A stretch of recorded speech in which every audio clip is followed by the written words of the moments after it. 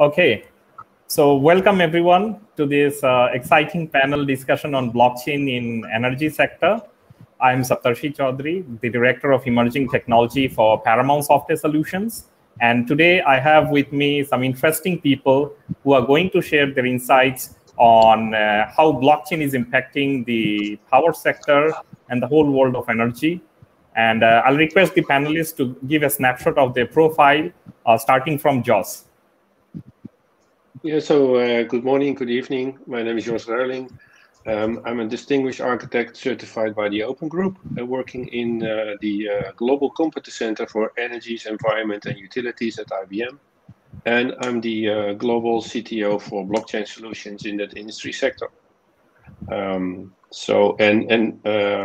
that's basically the track record. Later on, I will share some of the projects that I've done. So almost 20, of which I think a dozen I can share how we move forward. I think we also will address a little bit a very interesting success story that we have implemented using Hyperledger Fabric. Thanks, Jos. That was really exciting. And I'd request Veronica. So good morning to everyone, or good evening, wherever you are. It's a pleasure to be here. My name is Veronica Garcia. I'm the CEO and founder of Bitlumens, where we work with IoT and mainly smart metering devices that we have actually designed and manufactured. And we connected to blockchain technology for two different use cases. One of them is for carbon tokenization, and the other one is for to give the end user, mainly the person that is consuming electricity, with a financial track record. So we basically work with renewable power plants in rural communities, and we bring our meters in there and deploy them and connect them to the blockchain. So that's what we're doing. Thanks, Veronica. Ravi?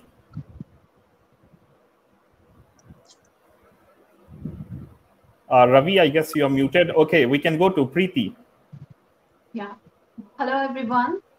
I'm very happy to be here. And this is Priti Kumari, working as a blockchain researcher and architect at Paramount Software Solutions. And at Paramount Software Solutions, we are working on a few blockchain energy sector projects. Some of them including peer-to-peer energy trading platform, then carbon consumption trading tracking. And apart from these, I am on the verge of completion of my PhD. And I'm very excited about cutting edge technologies, whether it is AI, ML, big data, IoT, or quantum computing. And I'm really looking forward how these technologies are going to fit with blockchain. Yeah, that's all. Thanks, Priti. And Ravi, can you unmute yourself, or I guess we will move ahead. Okay, so I guess we can move to, like, today we are talking about blockchain in the energy sector. So what's so special about blockchain, and how does it relate with the energy sector? I would like Jos to, share your thought first, and I'll request the other panelists to follow ahead. Yeah, so thank you. And I think that the image that's on the screen now since the start is my way of visualizing what's happening in the energy sector.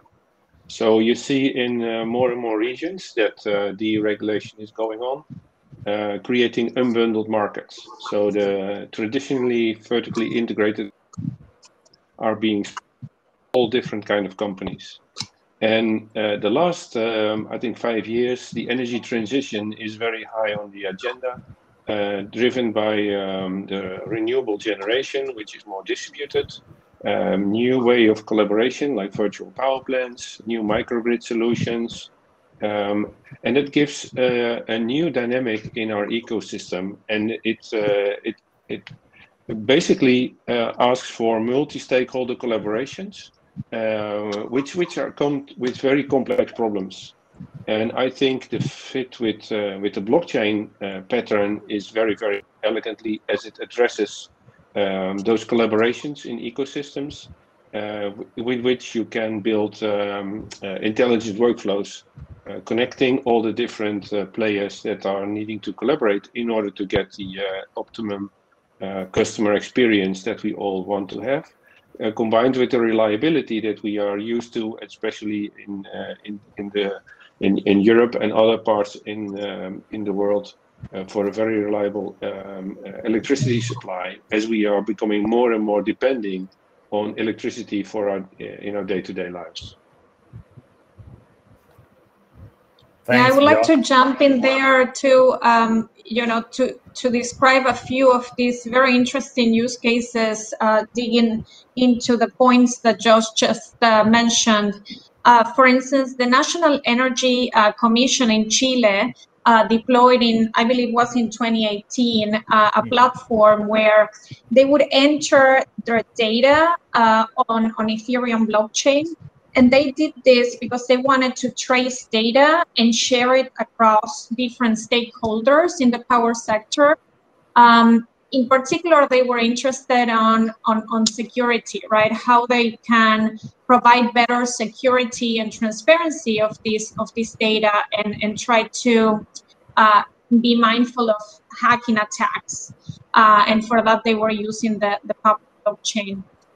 The other aspects that I think are quite interesting are the digitalization of the energy sector, right? And there, as Josh said, there are many players that are actually having very specific actions in this sector, like, for instance, when it comes to IoT, smart metering devices, the transmission system operator, the EV vehicles that are coming into play, and then how you can actually provide better solutions for decentralized energy systems where each household can be a node that feeds the grid, right? And for that, there is a very interesting project here in Switzerland where there is the TSO is doing, of course, a balance of supply and demand of these particular aggregators, meaning the households that have batteries at home, and whenever you have your battery charged and you want to feed the grid, you can do that,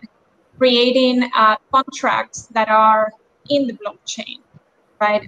So I do believe that these use cases are going to be quite interesting to see, to analyze, and also to find collaborations across different countries. Well, I appreciate those insights. And Priti, what do you think about that?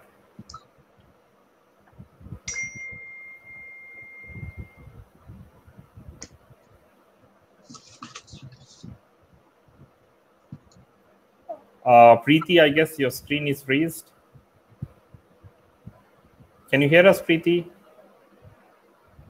Okay, so maybe we can move to the next part of our discussion, and that is about, successful case studies.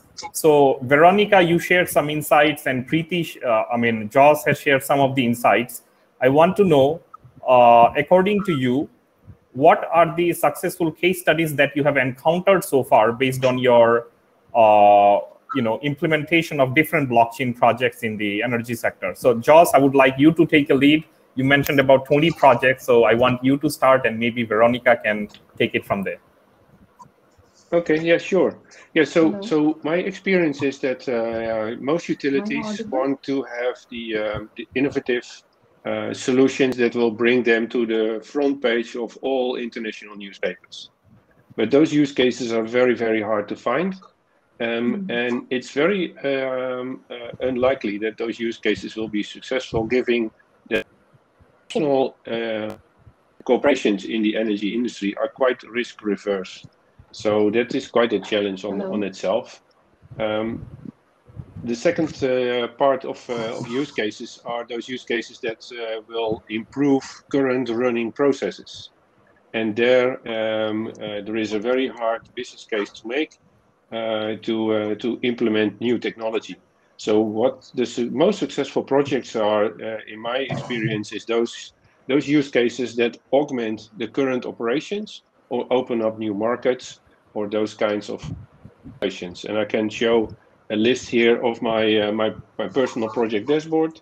You see that we have a six-phased approach to identify what the different use case is in regard to adoption. So identification and technical feasibilities, building a demonstrator, building a minimal viable product to go into the market, and then scale until the minimal viable ecosystem where all the financial accelerators start to kick in and everyone is making benefit, and then go to market scale. So, and here's a list of use cases. So where you see, I think, three major projects. So the first one is grid balancing. I will talk about it a little bit later on. But that's a new innovative way of solving some of the issues with renewable energy.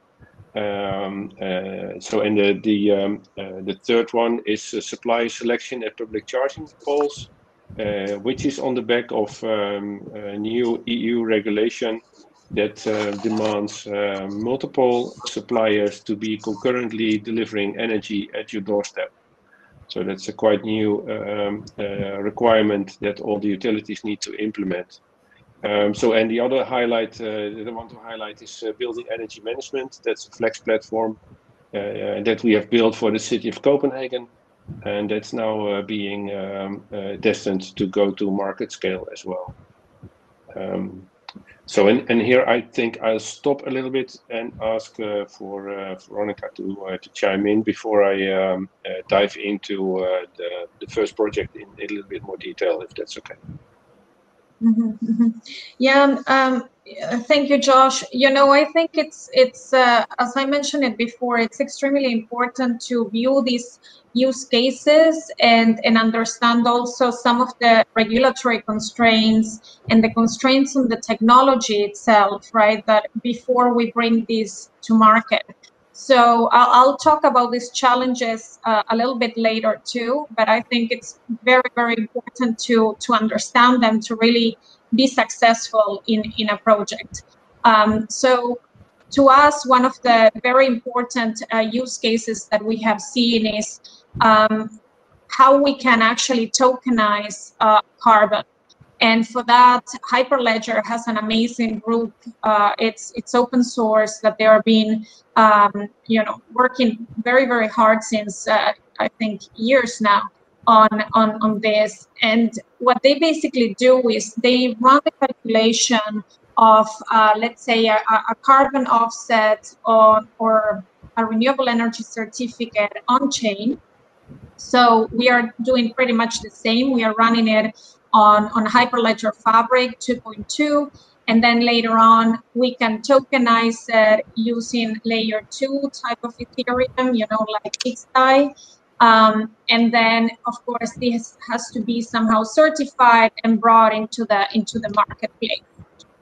For that, we are taking a slightly different approach where we try to certify it after the calculation takes place.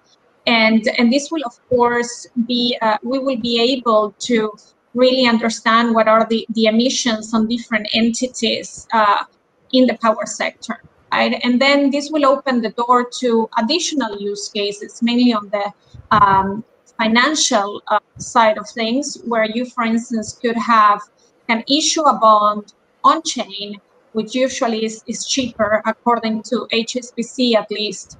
And then later on, you can have the coupon paid on these carbon credits, right? So, which could be quite interesting since the carbon market is, or the price of carbon is increasing, and that's at least what we are betting in the future. So these are some of the additional use cases that I see that at least in the European Union, they are being deployed. With a lot of potential to additional use cases, in particular in the sovereign debt market, where you can bring additional liquidity to this type of financial instruments to really reduce carbon emissions over time. I would like to add a few use cases to what Veronica already mentioned over there. So as she also already mentioned about the financial transactions, so blockchain can provide instant payment settlement. So usually nowadays what happens, it takes around 60 to 80 days for the compensation of whoever the selling the energy over there. And for small businesses, it is very important if they get instant payment settlement over there. And we can do it using smart contracts very well. Apart from this, if we consider about security, then auditing, then since all the data or transactions are recorded on blockchain in chronological order, so whoever goes for the auditing, it is very instant for them, and they can do it very easily. The auditing purpose, that is not going to take a long time as it is taking as of now. So these are some important use cases I can think of.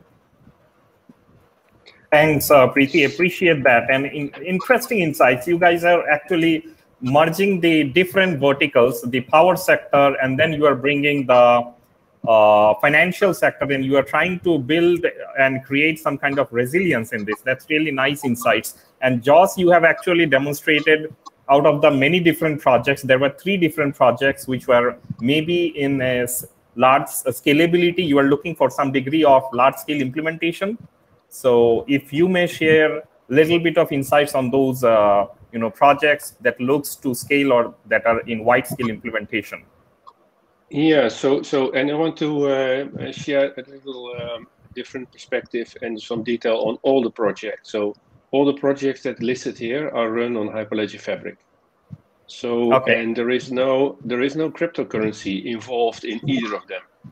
So what we implement and do is to make a separate layer of building those multi-party workflows possible, and do not combine it with the cryptocurrency and financial transactions. So, and one of the reasons to do it is the energy industry is heavily regulated, as we all know.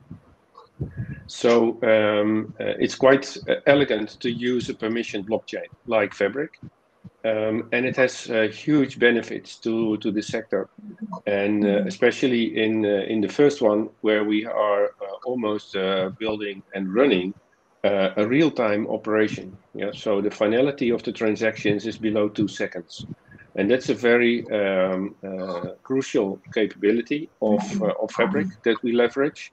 That makes that use case available and fly. And for instance, the third one is a spin-off of a disaggregate billing case that we have implemented. And on the disaggregate billing, the case is that if you can split the kilowatt hour that is consumed by different devices and can allocate it to the correct account, you can then accommodate different contracts and different pricing schemes for the different usage of the electricity. To make it very concrete, so if you own a company, if you drive a company-owned car and you charge it at home, then you charge it on your retail contract.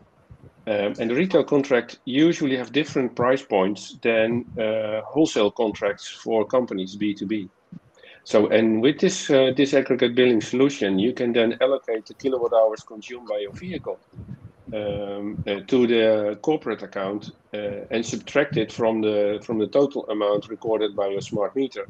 So you only pay for in your retail contract the actual uses of your home, and that's of interest of a fleet owner, because they can then purchase the energy cheaper than they will do in the current situations where they compensate you financially. So there, the corporation is paying retail prices for a wholesale energy consumption. Now we are implementing it at 2,000 public charging stations in the Netherlands, where you can select your own supplier when you show up at the public charging station. And the same mechanisms apply, and also new retailers that are stepping into this new capability find themselves in a different market. That they don't sell energy to fixed home connections, but they can sell you energy when you're on the go on charging stations that support this capability. So they see new offerings and new revenue streams coming in. So, and then, is it now time to go a deep dive on the master project? I think we can go into that. Absolutely. These are really fascinating facts. And we have got Ravi back with us right now. And I think we can hear him now. It looks, again, thanks again, okay. Ravi. Hi, Ravi. Thank you. Hope you guys hear me now. I could hear yes. Jules and everybody now. Yeah. Thank you. Yeah. Okay. So what I would like to know further is you have mentioned about that Hyperledger Fabric fits very well with a regulated environment. When we go to implement a project in, let's say, for any public sector utility companies, which are highly regulated, or any kind of environment which is regulated, can you share more insights? What are those traits of Hyperledger Fabric that are actually favorable for any kind of utilities to think about or give priority while taking their decision on a blockchain? Oh, yeah. So I think that there are a number of arguments that are resonating in the sector. So one, if you run the Hyperledger Fabric, which is a permission blockchain, then you can have very lightweight consensus algorithms. And that means that your CPU footprint, your energy footprint to running the blockchain is very, very low. Yeah, so we run these blockchains in a handful of Intel servers. Right, so and you can run it on cloud, you can run it on premise, you can run it, whatever the case may be. And we also have implemented hybrid multi-cloud solutions. So one entity runs it on Azure, the other entity runs it on IBM Cloud, the other entity runs it on premise, and it builds a total blockchain for that use case. So so giving the very low energy footprint is a must. The second one is that the lightweight consensus algorithms allows you to have very fast finality of transactions. And third and not least is that if there are no cryptocurrencies used to compensate the miners or actors in the network, because it's not necessary because the infrastructure is so lightweight, your transaction costs are not influenced by trading of cryptocurrencies. So your business case runs on a very predictable transaction cost. Yeah, so that's the third reason why I think the Fabric one is a very elegant one to use in this industry. Thanks, yeah, we have these few more points over here. So with Fabric, now we get an option of using Fabric private chain code. That is not production ready yet, but we can run smart contracts inside Intel SGX Enclave. And that makes it a very secure environment. And even if we want to go for any bidding, then we can also use this confidentiality framework, Fabric private chain code, because whatever the data will be provided in the system, that won't be visible to anyone, not even the auctioneer or not even any administrator and all. And apart from this, as Joss already mentioned, like the TPS transaction per second. So Fabric has a higher TPS than any other existing frameworks as of. Thanks, Priti. I'll get back to you on the question on the security of blockchain, but I would like to hear from Veronica, her thoughts, and then we will move on to the next segment. So Veronica, over to you. Yeah, so, we started in 2018 using Ethereum, actually, Ethereum public blockchain. And what we understood, we were using it to pay for the electricity bills, basically, of solar home systems. And what we understand fairly quickly was that, even though we didn't need the transaction to be immediate, the gas that you needed was still fairly high, and therefore the financial cost was just too high. So therefore, I completely agree with Josh and Priti. We ran that use case, and we decided to move to Hyperledger Fabric, which is extremely easy to use. It's plug and play, and then it's cheap when it comes to the operational side. of things. And on top of it, you can also, using different Hyperledger platforms, you can also run smart contracts and have, I think it's called FPC chain code, where you can wrap these smart contracts in a way that you have an enclave, right? So you don't have, you don't need to share information. You just understand that information and that data is there. So it's really private, and different actors can actually work together in such platform without knowing, let's say, very particular details on a patent, for instance. So I think all these different features are fantastic. So adding one more point to it, so though there is not a particular cryptocurrency in the system, but Hyperledger Fabric supports fungible as well as non-fungible tokens in terms of ERC20 and ERC721. So we get a pretty good tokenization system over here. Yeah, Hyperledger brings a very versatile and collaborative platform altogether, and it has it covers all the segment of registry, bidding, and then clearance. Settle, maybe you can take it in the other level, right, at the bank level or next offline as well. But Hyperledger gives you end to end. I have a follow-up question now. Priti, you raised a very interesting point on the security. So do you think blockchain can offer or add any layer of security to the existing power sector? Because, quite often we hear that there are some issues or challenges with cybersecurity hacks or potential, hacking activities that might impact the grid, the overall grid or the operation of the power sector as a whole. So any thoughts on that?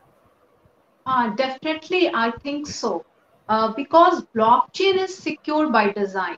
So how it is secure? It is immutable. Hash of one block is getting added to another block. And if anybody tries to make changes to any of the blocks, it is going to reflect on the whole blockchain.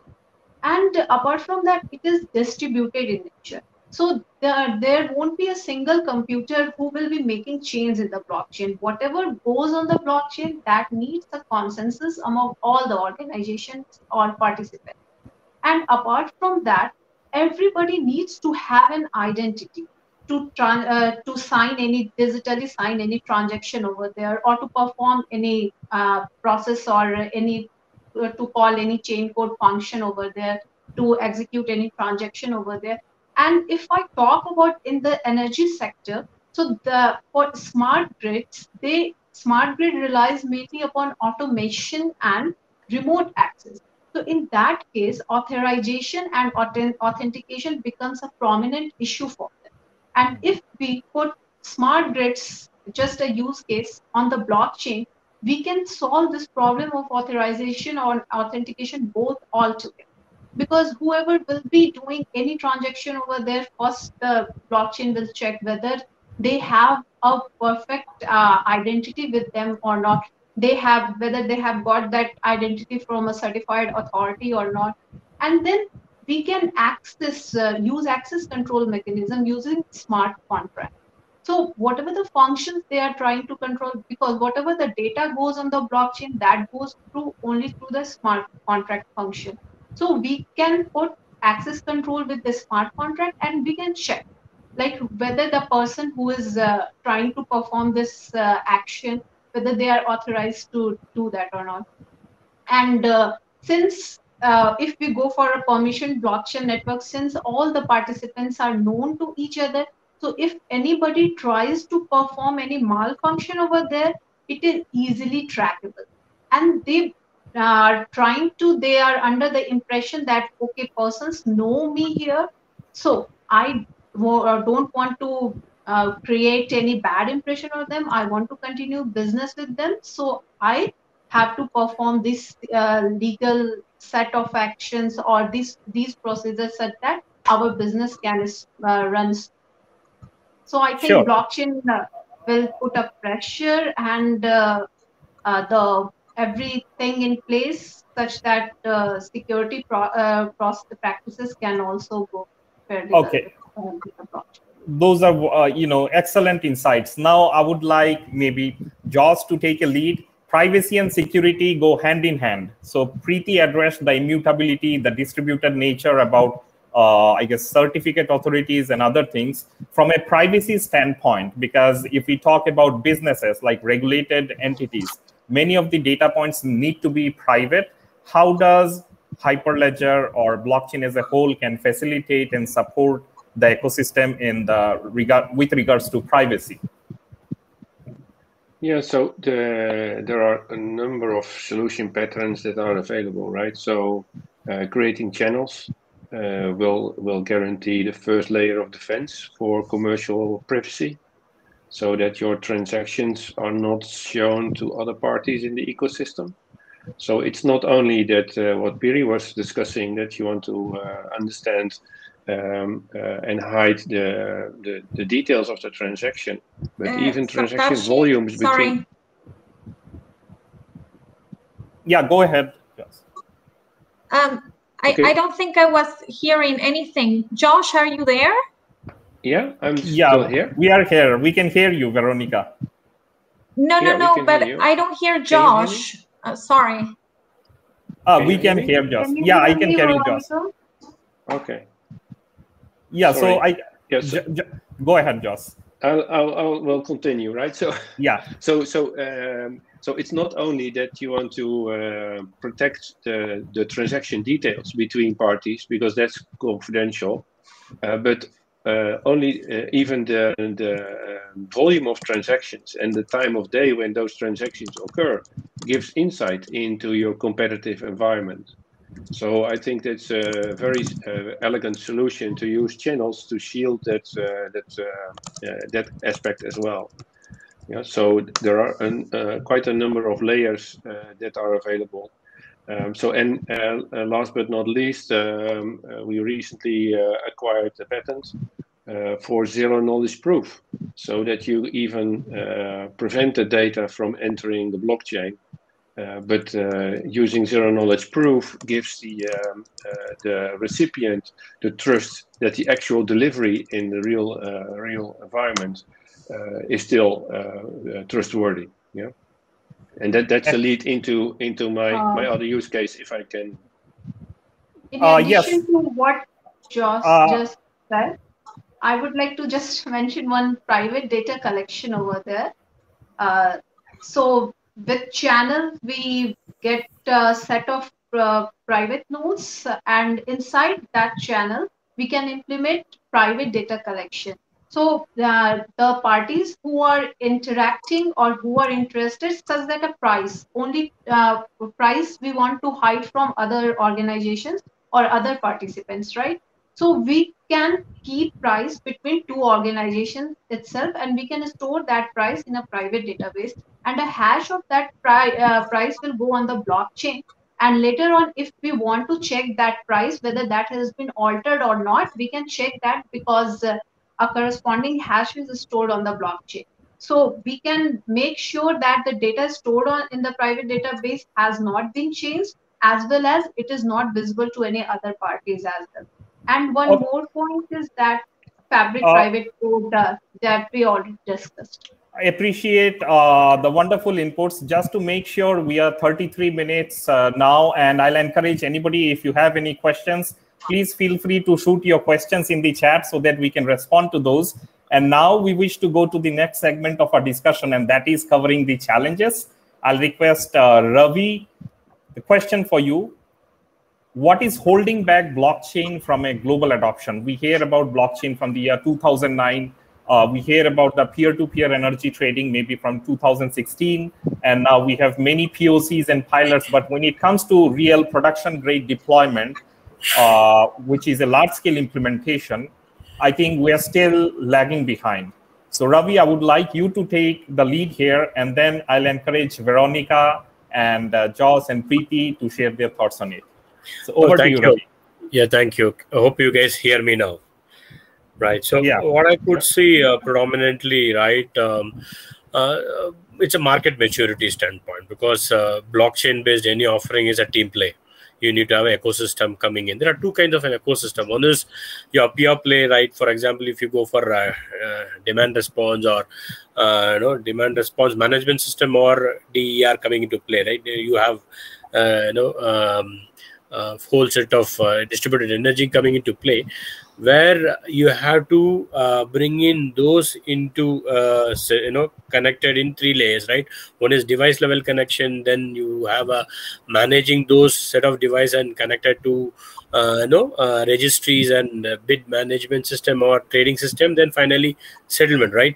So I could see there are IoTs and related stuff is bit matured, but the DERMs or other related stuff is getting matured. That is one, because they are coming up in the in that space, and the same time the adaptation towards the ecosystem players, the private players, aggregators, or overall, that are all getting formed or still in the very nascent stage, right? And this has to form as an ecosystem or a consortium to jointly see. And there is a core thing is coming is ICT, that ICT players like communication providers, right? They have a core play in it, and they are yet to start that play, because I could see a tectonic shift from cloud and ICT players may take over a period of time as a smart energy system, as a service providers later in, because it will give a lot of low cost offerings or market barrier entries and all that. So this is my point of view. It's all very entry state, and the POC pilots taken care only on blockchain centric. On that, it's a combination of DRM, and that has to happen a larger piece, and it has to move along with ICT plays also. That is a later I could see, and beyond that, has to bring in other consortium players, sellers, buyers, and consumers. So I think there is quite a bit job to be done in that space. It's my view. Excellent. Yeah, I completely agree with Ravi in that respect. And I will add an additional point to that I mentioned at the very beginning. The digitalization of the energy sector in different countries is completely different, right? And this is extremely important to mention, because, for instance, how do you do peer-to-peer trading if you don't have a smart meter in place? Right, so then you first need to have the infrastructure available. You need to have the regulation available to implement this type of use cases. And therefore, we are very, very interested to really deploy the technology we have in India, because we have seen that the level of digitalization in the Indian market is wonderful, right? You guys have Aadhaar since ages now. You have the UPI. So it's really, I think it's ripe. And I do believe that one thing that it's missing that I have not seen, it's let's call it a global sandbox to really adopt this kind of use cases, mainly for research purposes, and really to understand what are the frictions in the system, right? So I think regulation is really key. And just to give you an idea, the regulation we have to comply with when it comes to the smart meter itself, it's huge, right? You need certain certifications.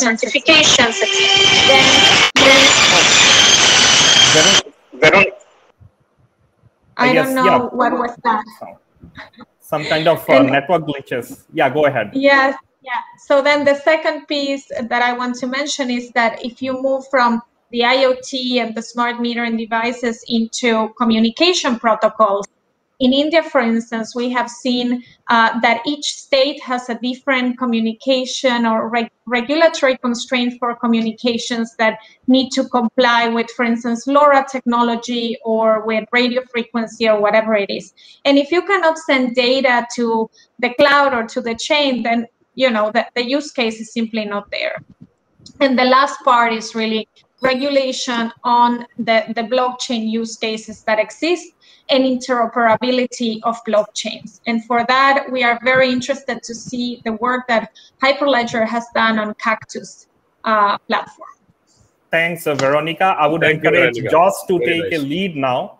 That will be on consensus building. Like Ravi mentioned, there are diverse levels of progress when it comes to the maturity of the different tech stacks Veronica mentioned there are different regulations in different countries. So when it comes to building a consensus among the different stakeholders, what could be the potential strategy or approach that we can think about, which might help in the promotion of blockchain overall or adoption of blockchain in the power sector? Yeah, so thank you. So and to chime in a little bit on what the other parties and Veronica already mentioned, I think that one of the crucial aspects is also the governance that we need to learn as an industry, how to collaborate together. Because one of the, and I'll just show one screen, just a second. So this is my lighthouse project, right? So what's shown here is that once you want to collaborate between startups and the regulated corporations, then the decision making in those companies are quite different. Yeah. So and also the speed of decision making. So in order to make that work, not only the regulation needs to be in shape. So in this use case, for instance, we embark on the harmonized European regulation. In North America, regulation is coming up with the FERC 2222, which is opening up the market for the same kind of use case. But the collaboration between the different entities is quite an aspect that we learned in this project, which went live in 2017. And we built a blockchain solution for each country. And we replicate it for each country in Europe in order to be resilient to outages in a single instance. So because it's novel technology, there are quite a number of upgrades and new versions. We don't want to have a full blackout in Europe based on a Hyperledger Fabric issue. So that's why we have a very distributed approach. So, and to Veronica's point, connecting those blockchains is quite a novel area that needs to be tested out in the market. So, and if you have a single platform, then it's probably a little bit easier to do. And one of the projects that I'm currently working on, and it's being submitted in open source on Hyperledger as well, is a new tokenization layer on top of Fabric. So, and that means that we can build now a token-based solutions, which has the promise, if you use the token taxonomy framework, that you then can share the token definitions, have different implementations on different technology stacks, but being able to do atomic swaps between those different blockchains in order to preserve the value and support that use case and the workflow between all the entities. So, and that's something that we are collaborating with 2tokens.org in the Netherlands, and we are building an implementation for a large client in Japan as we speak. Okay, those are quite vast insights, and appreciate all your combined collective inputs today. I would like to move to the next part, which is again a follow-up to your points on tokens. Let's cover a little bit about tokens. We hear a lot about NFTs picking up, the market traction. People are very much interested and curious to learn what it is all about, and again, how does token influence the overall power sector or the energy ecosystem? So maybe again, I'll request Josh to take the lead, and then I'll encourage others to step in and share their thoughts. Yeah, so very briefly then. So when you talk about tokens in the energy sector, everyone has a resemblance to tokenize the kilowatt hours. So, but if you look at the energy transition issues, then financing the energy transition is quite a complicated task on itself. So currently I'm working on fractional ownership of solar farms. So, and that means that we're creating a fintech product to accelerate the build out of new solar farms. So, and interesting aspect is that if you have a fractional ownership, so for instance, a token representing a single solar panel, You can then hook the kilowatt hours and also the power for trading, also the certificates of origin that are applicable in certain markets as offtakes of that single asset. So, and that gives a new dynamic in the industry, I think. Yeah. So, and how it all turns out, that's quite interesting to see. You can follow us on the Two Tokens website. But there are work streams on regulatory aspects, work streams on taxation aspects, work streams on the technology aspects, so the IoT integration, the metering, and also some aspects on the business case. So how do you model the business, how to create business models for all parties in the ecosystem? Exciting. Any thoughts from anyone? So I think the fractional ownership that you mentioned is going to pick up a lot. May not be in all places, especially in the cities or where you have limited space. Having a rooftop solar panel sometimes may not be feasible. Or in some other locations, there are some interesting projects going on where people are looking just to replicate the model of cloud, going into some kind of a solar farms, and you give the ownership. Segregating need not be the whole, but dividing it into as much as someone can afford. So I think that's something we can look into. The next part of our discussion that I would like to target is on carbon offset. We talk about a lot about climate change, global warming, COP26 happening in London this year, and many other events. So from a carbon offset registration, I'd request Veronica to share your thoughts, and maybe others can jump in after you. Yeah, absolutely, absolutely. So I think that whenever it comes to carbon mitigation strategies and climate disclosure, blockchain technologies provide a fantastic advantage when it comes to the type of infrastructure that you can build, mainly for these climate disclosures, and to really connect each entity with their own carbon footprint. And if you go a step ahead of that, you can also tokenize it, meaning, just to give you an example, right now we have a smart meter. We understand what is the consumption and the generation in a certain community. Let's assume it's a rural community and they are connected to a solar plant, right? We get all this information, we run a calculation on the blockchain and Hyperledger Fabric 2.2, where we get a type of carbon offset or IREC, depending on the type of generation and capacity the power plant has, right? And then later on, we will be able to tokenize that and sell it in the open market. Of course, MRV has to happen. Of course, certification has to happen. But I think it's a fantastic use case to really understand and pinpoint who has mitigated what over a certain period of time. And then later on, let's assume that a conglomerate of SMEs will get together and say, we want to issue a bond on the blockchain.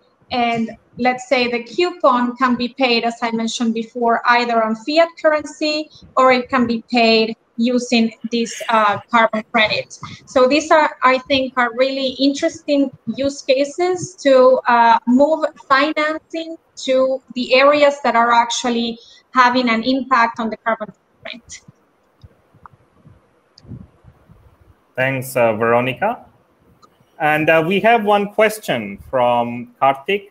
So some of the key issues that we have been discussing in the panel, why can we not just use existing conventional centralized IT application and architecture to address those and to drive efficiencies?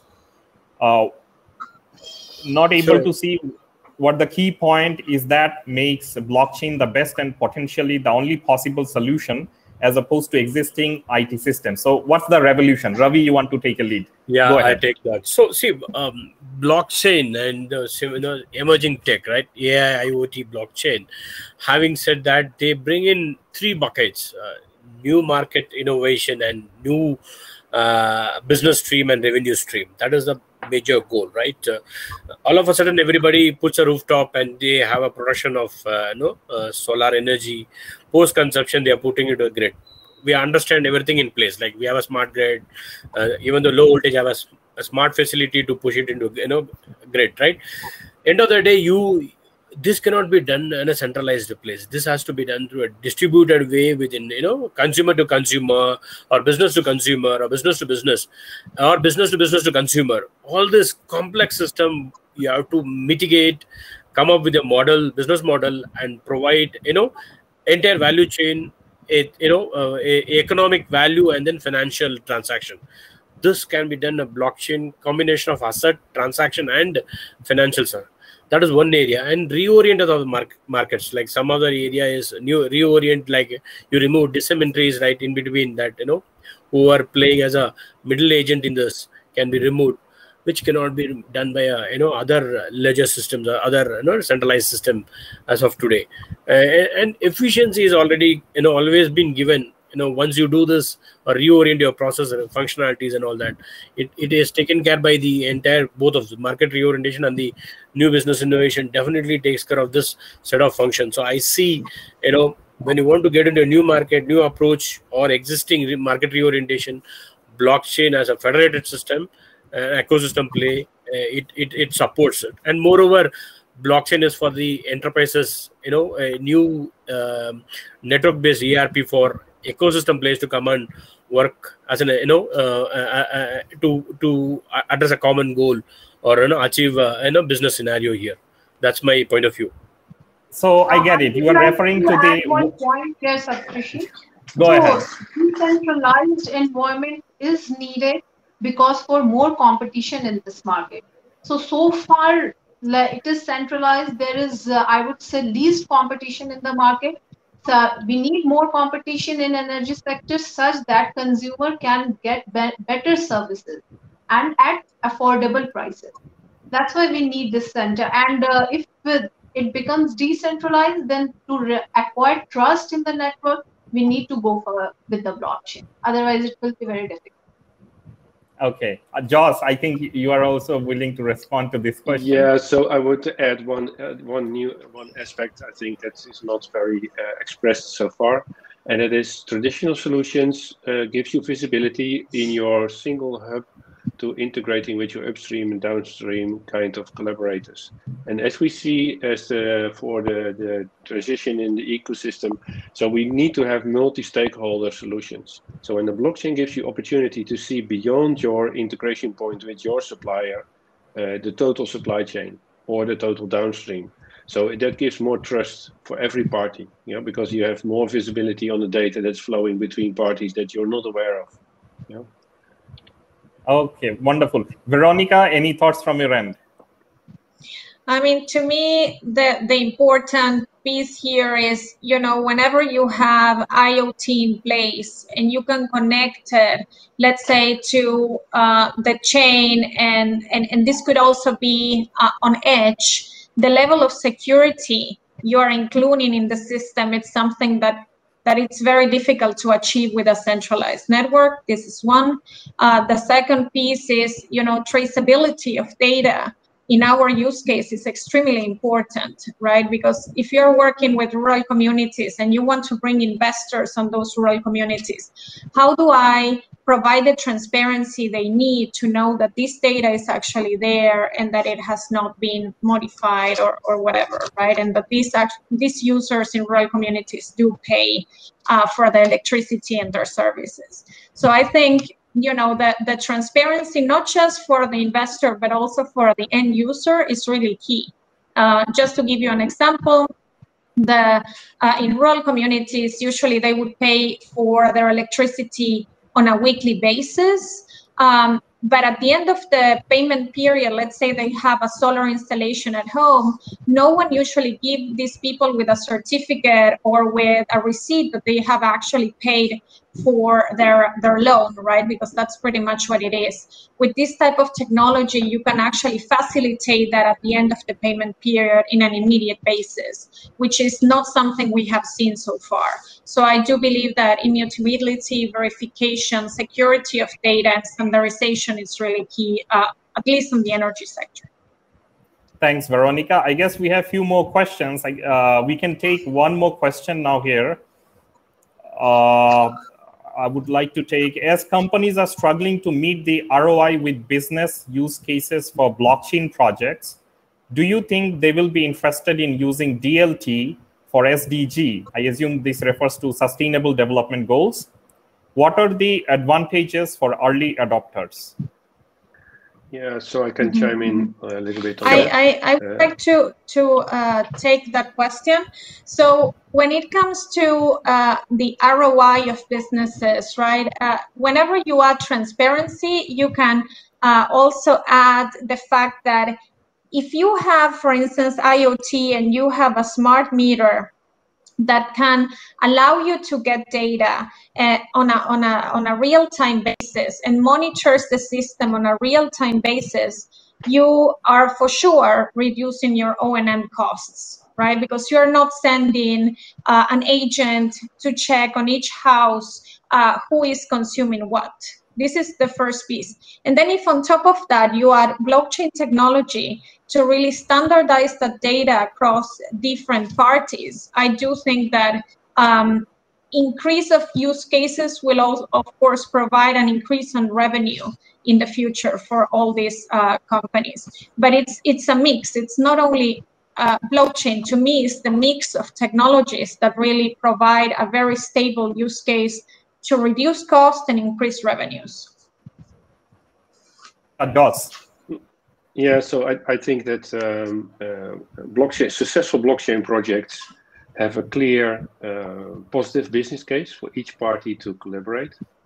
So, and if we are looking to sustainable development goals, you see that the ESG category 3 emissions, so the emissions that you have impacting upstream and downstream of your own business activities, needs to have a collaboration. That's a multi-party collaboration that you need to work in. So you need to have then a bounded context, so everyone has its own data sets on how they're producing and what the emissions are, and partially needs to be shared as part of the normal business transactions they do in the value chain. So I think that the Sustainable Development Goals with the ESG is a very excellent use case, and that's something that's on the table right now for me, for a big client in Japan, to find out how we can use and apply blockchain and tokenization to make that a very elegant solution. I would like to add one point here. So for auditing, usually we need to pay some third party and come and do auditing, right? But with blockchain, auditing can be done instantly. So that's going to also add into ROI. And one more thing, as I already mentioned, the payment settlement happens instantly with the blockchain. So what if you have to wait for payment for 60 to 80 days? And what if it happens instantly? So these are all factors, as other participants already mentioned, that is going to affect ROI. Excellent points. And I guess we are just 2 minutes to close up. First of all, I want to thank everyone for your time. Those who have joined us today in this wonderful panel discussion, Joss, Veronica, Priti, and Ravi, sharing your critical insights. And I guess we will connect with you guys later as well. The Hyperledger Global Forum for today has just started. We are having many more events. We can connect with you guys. And for the follow-up questions for others, I'll encourage you to, maybe we can connect via the networking session, or you can drop your mail ID here in the chat, and we will try to connect and try to get back to you with any questions that you might have. And thanks again, everyone, for your time, and wish you a wonderful event ahead of the Hyperledger Global Forum 2021. Have a great day. Bye. Thank you all of you. Bye. Thank you all of Thank you. you. Bye-bye. Thank you. Bye. Thank you, Ravi. Priti. Thank you, Josh, Veronica, Veronica, and Priti. Thank you, Yeah. Saptarshi. Okay.